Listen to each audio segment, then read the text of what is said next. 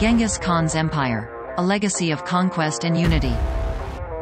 In the early 13th century, a powerful force emerged from the Mongolian steppes, changing the course of history forever.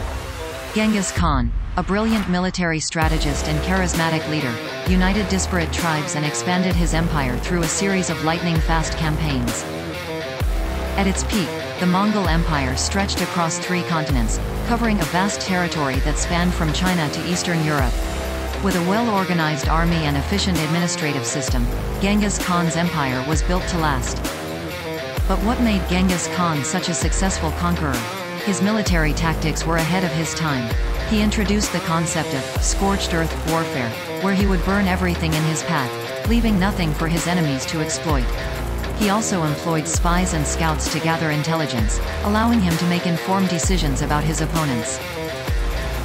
Despite his reputation as a ruthless leader, Genghis Khan was also known for his tolerance and inclusivity.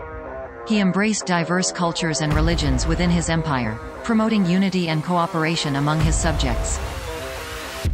Today, Genghis Khan's legacy continues to fascinate historians and inspire leaders around the world. His life serves as a reminder that with vision, determination, and effective leadership, even the most ambitious goals can be achieved. So, the next time you hear someone say, "The horse is mightier than the sword," remember the man who proved it: Genghis Khan, the great conqueror.